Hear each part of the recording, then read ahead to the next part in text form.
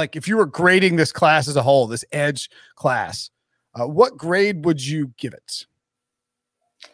I'd give it like a B minus. That seems generous.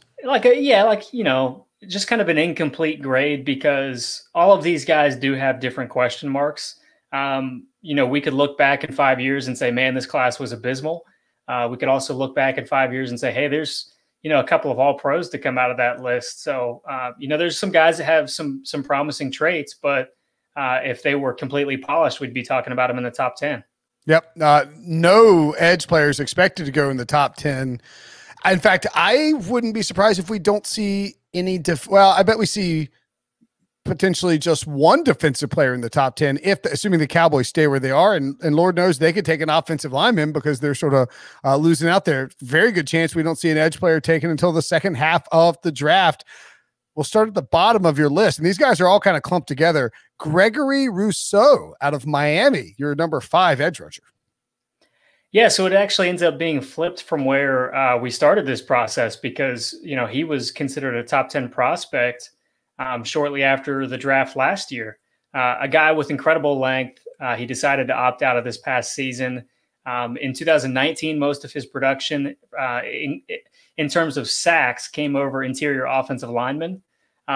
So you would be expected to be quicker than the interior offensive linemen. So a lot of people wanted to see how he had developed over the course of a year and see how it translated to the field, but we didn't get to see that. So there's just a little bit more questions when it comes to Gregory Rousseau.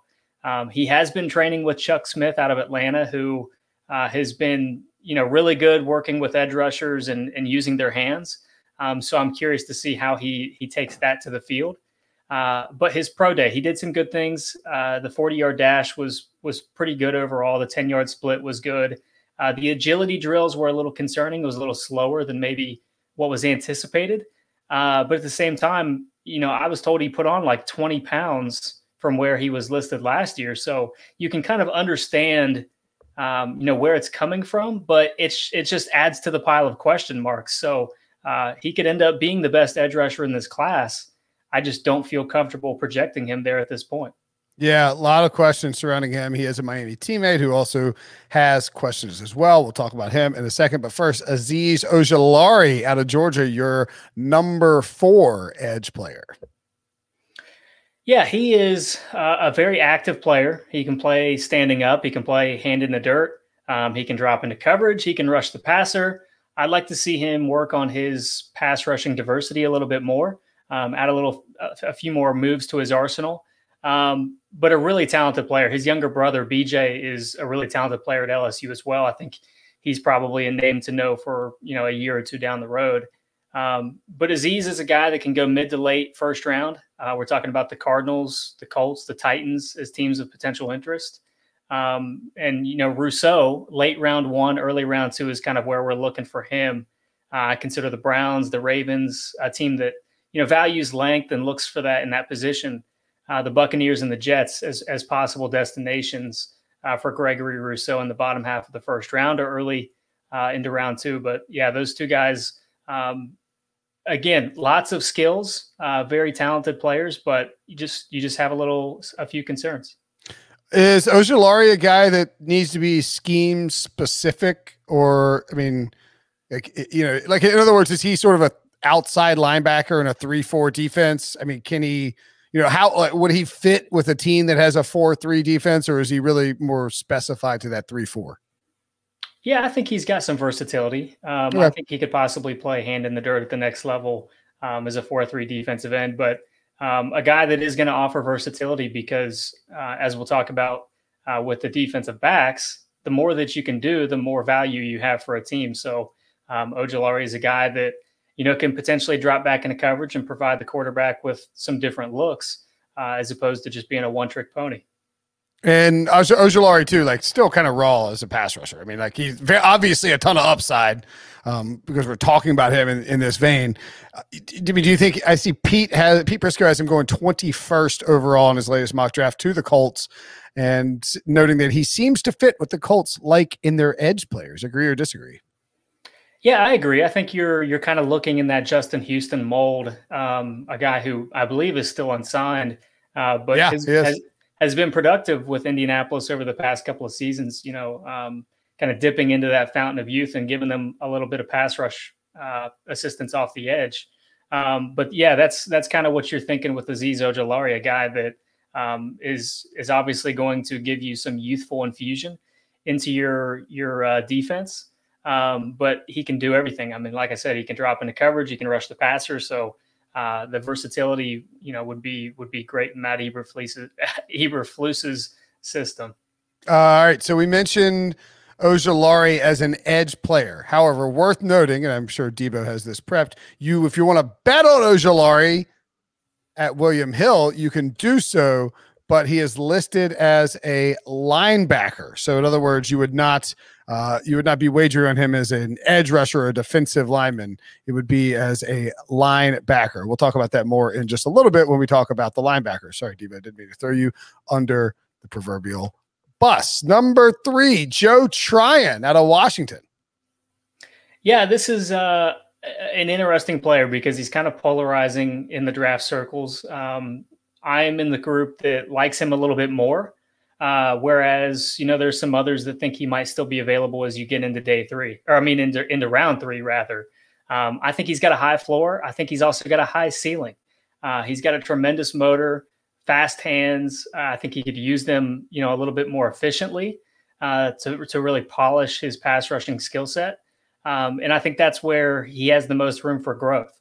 If he's able to lock in and get that corrected, you're talking about a guy that, has tremendous potential and is going to be a key difference maker in the NFL for whichever team drafts him. So I'm thinking late round 1, early round 2 for Joe Tryon.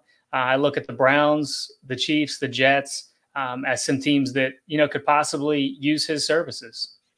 The guys who we're mentioning as these edge rushers, I think it's really gonna be fascinating. And you can see first guy off the board, first defensive lineman off the board.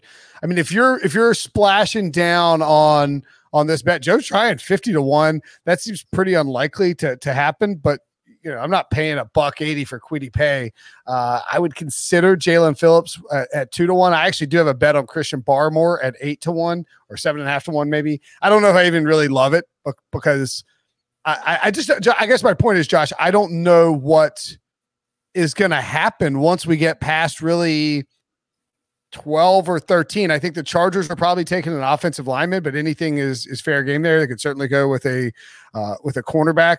I think Minnesota, they're taking cornerbacks in the first round all the time. They need edge help. They could use quarterback help after Kirk Cousins is gone. The Patriots are a wild card and could trade down. It just feels like it is a very unpredictable second half of the first round. And I mean, isn't it possible that these teams are all over the place in terms of how they have these defensive linemen on their board?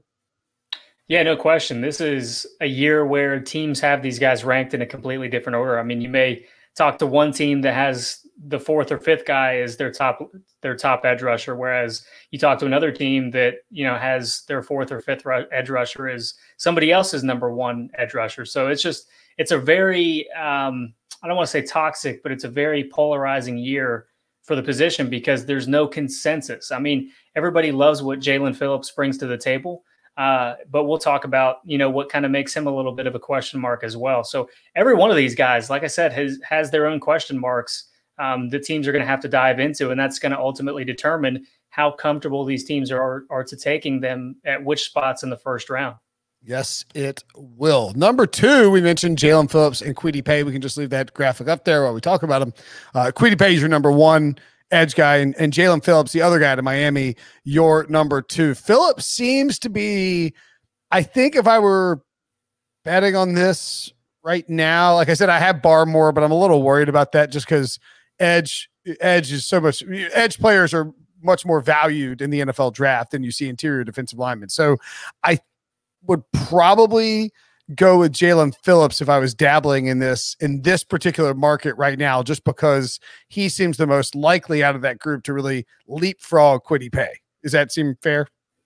Yeah, that's fair. I think that's probably a good direction to take. I'm probably not as high on Christian Barmore as some others in the league. I think he's a really gifted player and a possible first round pick, but there is some buzz that he could possibly go in the top 20.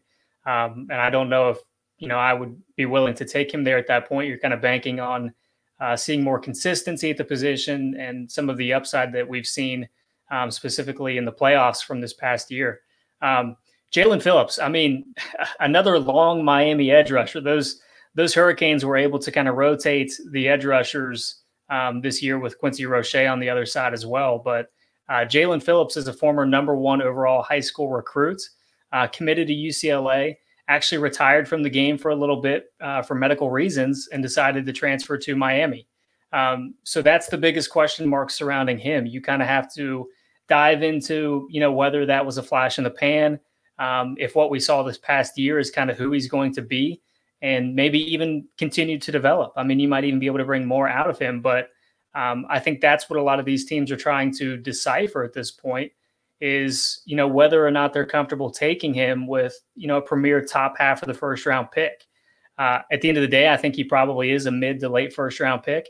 And I look at the Vikings, like you mentioned there at number 14, the Raiders who, love traits, and the Colts as possible fits for Jalen Phillips. All right. You know what? I think I'm going to revise my take on this one. I'm a little worried. I mean, look, I'm not questioning his dedication to football. I am, however, questioning if a guy took a year off of college football, who is a, premier recruit, premier prospect, premier draft prospect, and a guy who was productive at he retired for a year because of concussions. How is an NFL team going to draft this guy in the first round?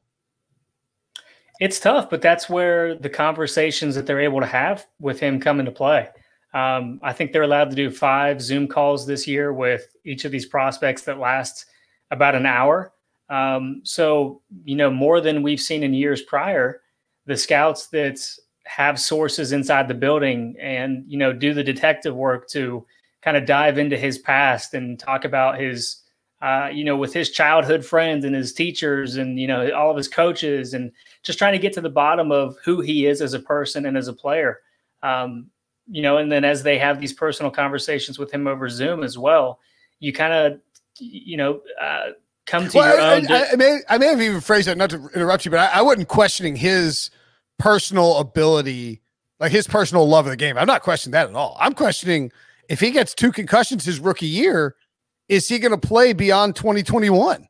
That would be a major concern for me and a major concern for his health, of course. But if you're talking about a top 20 pick, now the upside is of course there, but that is a pretty substantial risk for a first round pick.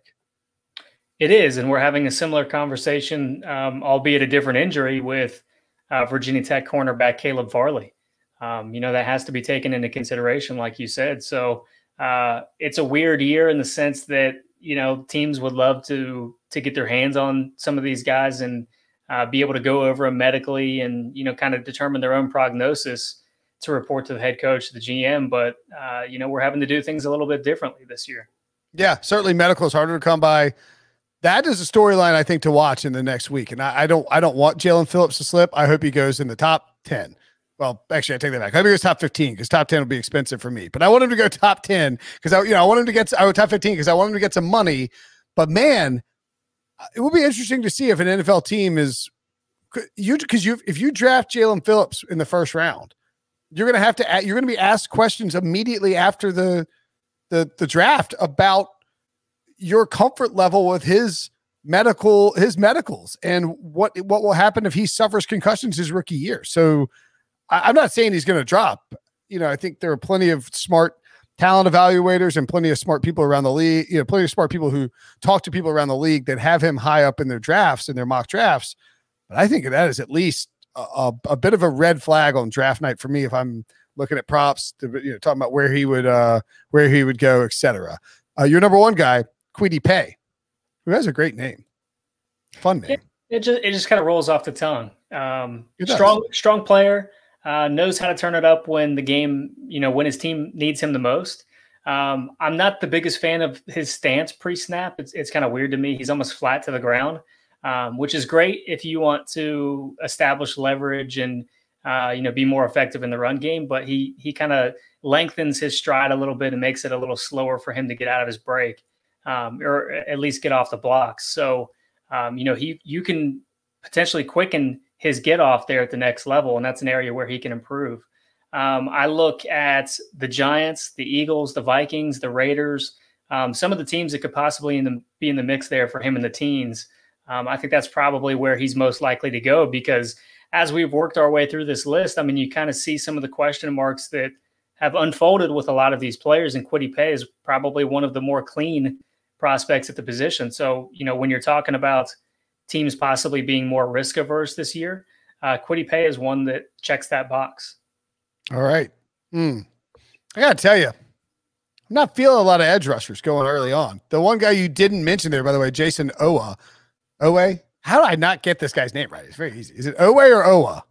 Owe. Come on, Brinson, get it together. All right. So Jason Owe, you have, I assume he's either 6 or 7 on your edge rankings. Yeah, he would be 6. He would be 6. He's got tremendous potential. I mean, we all saw what he did at his Penn State Pro Day, tested off the charts. His sack production was just simply not there. I mean, he had 0 sacks this past year. And a lot of that is finishing capability. He was getting into the backfield. You just got to be able to finish those plays. So, as you're looking through this class, trying to figure out who has the skill set that maybe you can polish a little bit and turn into an all-pro player, Jason Owe is one that kind of jumps off the page as potentially being, a high reward kind of player. We've heard comparisons to Danielle Hunter, who has been very productive with the Vikings, but Danielle Hunter was also a 3rd-round pick. So you kind of have to be aware of the investment. But with Owe, it's simply those traits that are going to have teams very interested in the back half of the 1st round. Okay. And also I'd point out that if you want to make the Danielle Hunter comp, that's fine. Owe is 22 years old right now. Danielle Hunter was 19 years old when he got drafted. I mean, that's a huge difference. That is 3 years to develop into a pass rusher for Danielle Hunter at the professional level with great coaching in terms of the Vikings versus Jason Owe, who, would be 25 at the end of that developmental period and working on a new contract. So yeah, I mean, I'm not saying he won't go in the 1st round, or not saying he won't be good, but certainly, that technique, the skill set, the ability to get off the edge, you want to see that early on. And if you don't, that could be something that pushes him down the board. All right.